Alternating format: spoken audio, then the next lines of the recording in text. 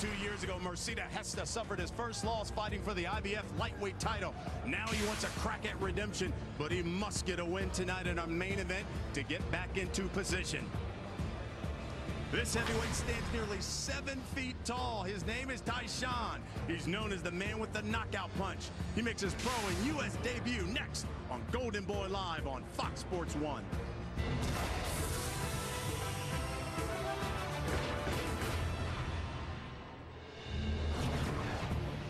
Tonight we are in the city by the bay, San Francisco, known for its picturesque views and its cool summer nights.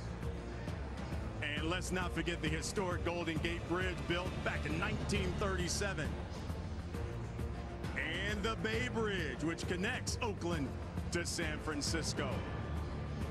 Well, the action will certainly be hot tonight in our main event. Mercedes Hesta steps into the ring against the 14-year veteran Luis Arceo. We are inside Longshoremen's Hall here on the north side of San Francisco by the wharf. This venue holds a little over 1,200 people. They are ready to watch the fights. Hello, everyone. I'm Brian Custer alongside my broadcast partner, Paulie Malignaggi. And Paulie, another intriguing fight card tonight. We've got a 7-footer from China making his pro and, of course, U.S. debut here tonight. But in our main event, we've got Mercedes Hesta, who really wants to get back into that lightweight title picture. But he needs a win here tonight if he wants to make that happen. Yeah, you know, after taking the defeat to Miguel Vasquez in a shot at the lightweight title, he kind of had to reassess his career, reassess his team. So he went back to train with his father, who had always been around but had never really been the head trainer. So he went back and made his father the head trainer. He's had a comeback win since after taking 16 months off. And now looking to continue that momentum. And this is his second fight on the comeback. We'll see how it goes. And it's also his second fight inside this venue. Of course, he fought last year in 2011. Let's take a look at our entire fight card here tonight. Guess Hesta, Arceo, they are in the main event. Our co-main? Well, it's the San Francisco Kid, Jonathan Chicas, taking on the unbeaten Emmanuel Robles. It could be the fight of the night, folks. But we are going to start with the heavyweights. And we have a mountain of a man in Taishan from China taking on Alex Rozman. Paulie, walk us through the numbers. What stands out to you? First thing that stands out is his name, Taishan. He's named after a mountain in China, the highest peak in China, so, as far as what they told us, Mount Taishan. He's 7 feet tall, and in just a 16-foot ring, he's going to be quite an imposing figure for Alex Rozman to deal with. Well, take a look at Taishan, as Paulie just said. 7 feet tall, former Thai boxing champion, says his goal is to become the Yao Ming of boxing here in the United States. Both men are in the ring. Let's get the official introduction. Here's Joe Martinez.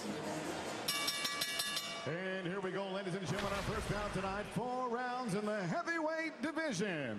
Introducing to you first, fighting out of the red corner. Wearing black trunks, he weighed officially 255 pounds. Tonight, he enters the ring for the 9th time as a professional. Hailing from Moline, Illinois, here is Alex Rozman.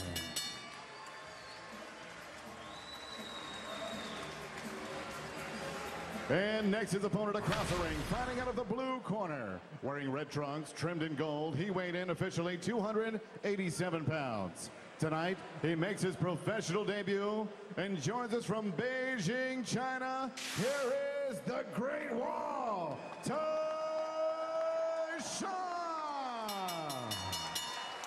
Referee in charge of the action is Ed Coyantes.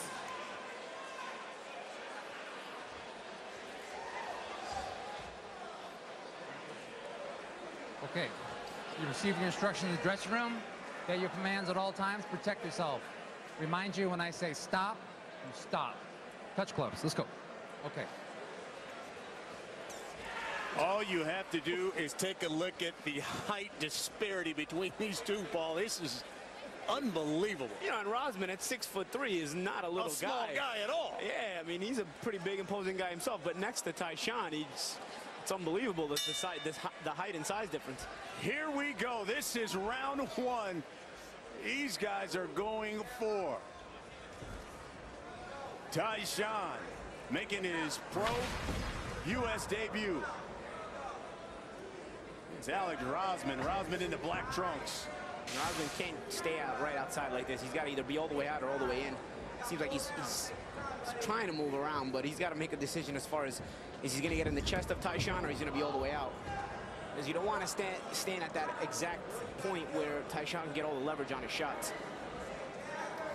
Well, he talked a lot in our fighter meeting that watching tape he saw of Taishan, he felt like he opens up. He wanted to work his body, get on the inside of him. But he realizes that Taishan has tremendous knockout power.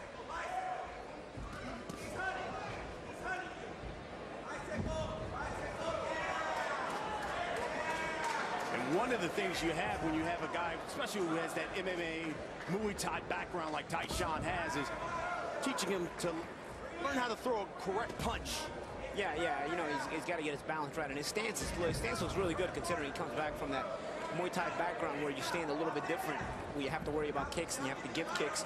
You know, Taishan looks pretty comfortable in that boxing stance right now.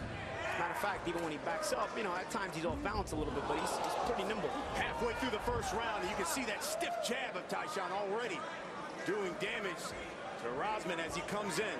Yeah, you can tell Rozman didn't like the way that one felt. He ran his way in and smothered. Taishan starting to establish that jab, which for a guy his height, obviously... That's like a power punch. Yeah, it will become like a power punch, and also it'll establish some kind of rhythm. Rozman seems a little frustrated now, trying to rush in again, and Taishan pushed him down there. Minute left here in the first round. I'll tell you, man, sometimes you parry the guy's jabs when they jab at you, but I don't know that Taishan's jab might be so heavy you can't even parry it. You may have to either slip it or it's going to go right through your glove, and you can't even parry it. It'll be interesting to see how Rozman again. Yeah, gets through there as he tries to make his way in, and he does connect with a left hook. And just barely, and that's the frustrating thing, you know.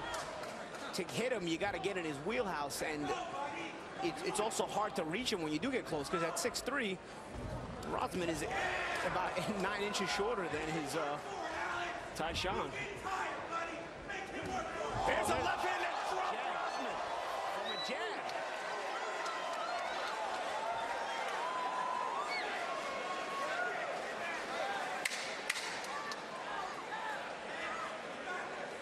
Five seconds left in the round.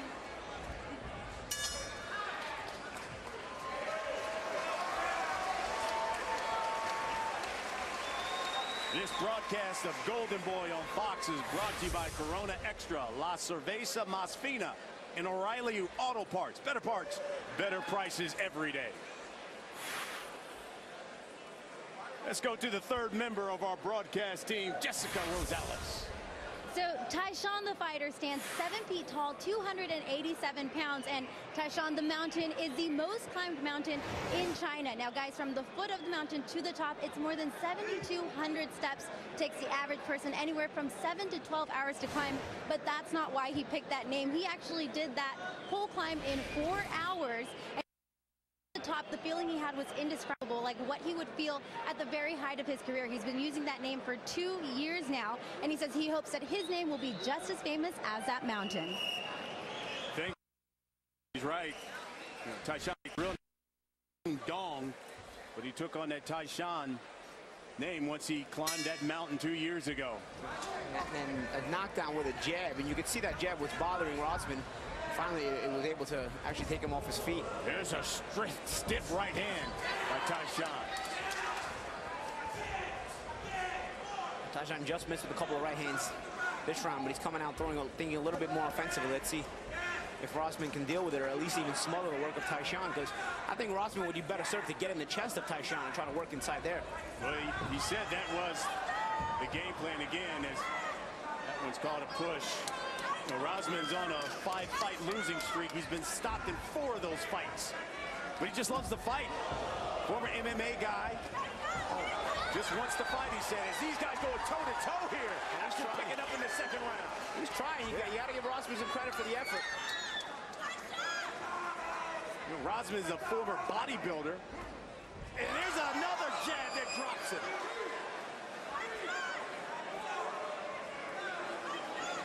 He also looks out of breath and tired. Let's see how much longer he lasts here. He is definitely sucking wind here in the second round. Almost at the halfway point. Again, another jab that drops him back, and he goes. He calls that one a push.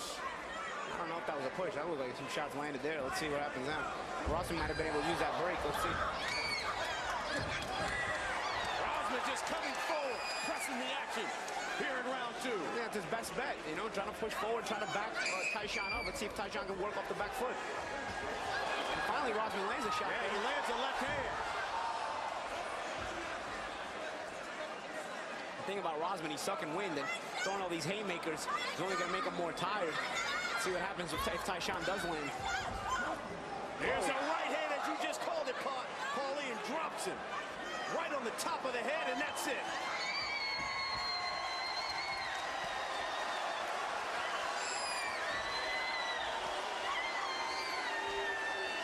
Taishan victorious in his professional and U.S. debut.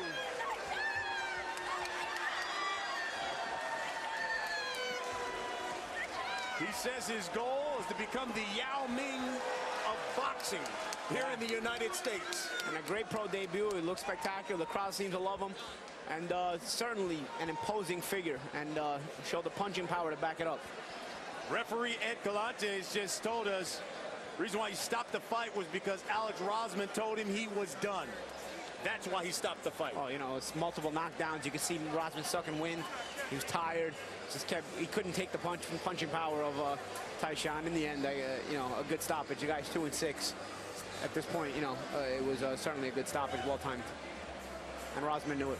And you might ask, what is this guy that tall doing in boxing? Said at 14, China, the country, put him in a special training for basketball. He said, I just didn't like it. I like to fight. That's why I became a boxer. You know, he looks at Yao Ming as the example he wants to follow to get the notoriety in the States. But basketball wasn't for him. He likes to fight.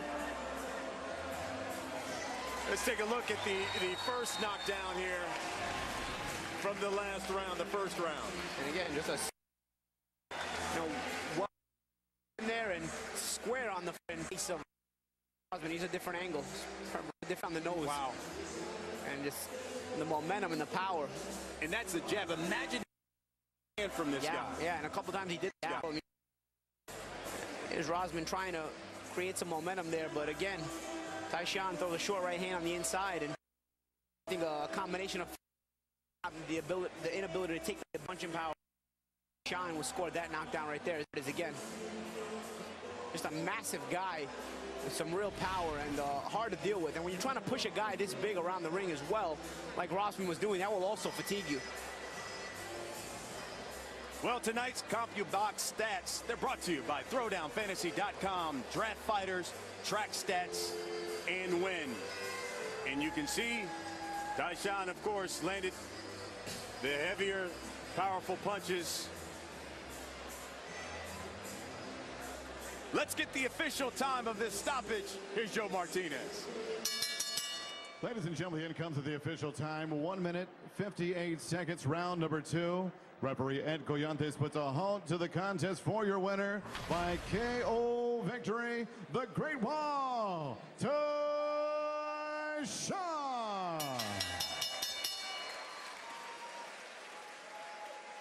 Great Wall indeed. Says he does 2,000 sit-ups a day. He's in phenomenal shape. How are you going to get guys to fight him?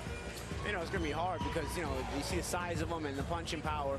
It's going to be hard to get guys to, you know, step in the ring with him, especially on the way up where you're looking for opponents where he can learn and get better along the way. It's going to probably cost the promoters and the managers a little bit more money to get opponents in the ring because they won't fight him for the natural money that they're used to making. Well, Taishan victorious in his pro and U.S. debut. We are just getting started. We're in San Francisco. Coming up, some welterweights. Jonathan Chicas from San Francisco. We'll be back.